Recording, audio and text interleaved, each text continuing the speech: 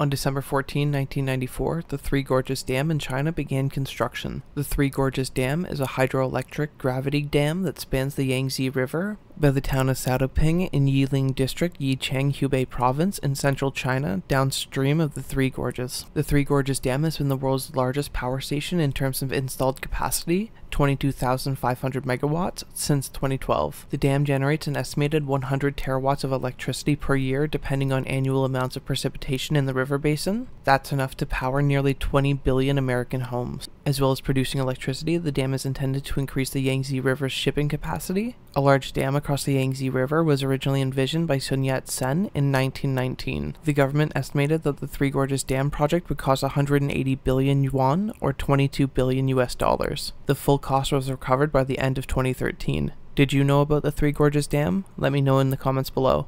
Thank you for watching What You Don't Know. Please make sure to like and subscribe for more.